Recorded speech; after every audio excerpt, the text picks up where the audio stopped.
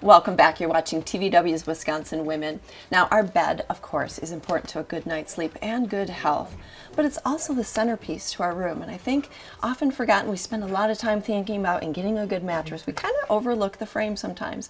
Here to tell us more about a good bed frame is Ryan Poppy. He's the owner of the Beloit Mattress Company here in Beloit, Wisconsin. Hi, Brian. Yes. Thanks Hi. for having me here today. So let's start at the beginning with bed frame. Tell us, what is it really?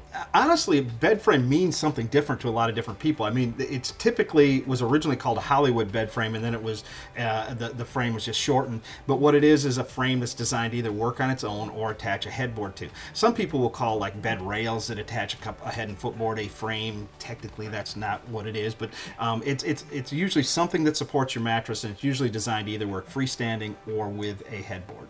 I think that a lot of people, when they're do think about their bed frames, it's mostly aesthetics. Would you agree with that? And you're somewhat, yeah. A lot of people kind of think of it as something that's not really important. But what I tell people, it's like if you're going to build a luxury house and not bother to pour a foundation first, you're going to have a problem. So it doesn't make a lot of sense to spend a ton of money on a mattress and then put it on a weak, wobbly frame that's not going to support it properly. Okay, let's take that to the next step. So what are the benefits and the importance of having a good bed frame? Well, the first thing is weak frames can sometimes cause box springs and mattresses to actually break and fail.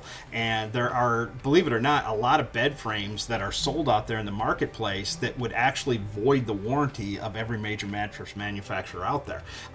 So just because it's something that's commercially available does not mean it's actually proper for the mattress and box spring. And several of them out there, like I said, that will actually void warranties. How would that work? Can we stop there for a second? Oh, absolutely, yeah. So like for one thing, every major mattress manufacturer requires that a queen size frame have more than just 4 legs on it, that it have legs and a center support bar because of the span so it doesn't sag in the middle. However, there are lots of queen size frames that are sold that have no center support bar or leg in the middle. Okay, how many of us knew that? I sure didn't know that. Yeah, it's a common thing, and honestly there are a lot of less scrupulous retailers that will purposely sell you that, knowing that they never have to worry about any warranty issues because they can just say, oh, you have the improper bed frame, sorry. All right. Nothing we can do. Let's keep going down some of the benefits of having the right frame. Yeah, well, a lot of that has to do with the support factor of the right frame. So there are frames, like I said, that, for example, frames that are designed to be sold online that are just the thing is in a whole bunch of little bitty pieces because it fits into a box well, which makes it really weak. The frames that we sell are one-piece metal frames, one-piece cross angles and that type of thing.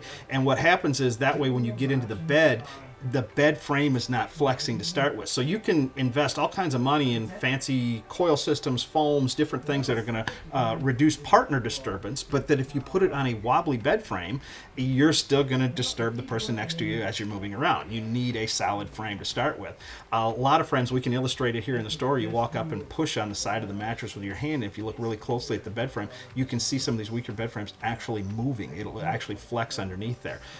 We sell a lot of frames that might have 9 or more legs on them to make sure that it properly supports the mattress. Wow, and you made a really good point. If it's got to get shipped to you in a box, it's got to come in a lot of smaller pieces, which means a lot more joints that can weaken over time. Right, and things have gotten a lot worse lately because we're in this basically global freight crisis right now where freight is obscenely expensive, and so people are doing whatever they can to put things in smaller and smaller boxes.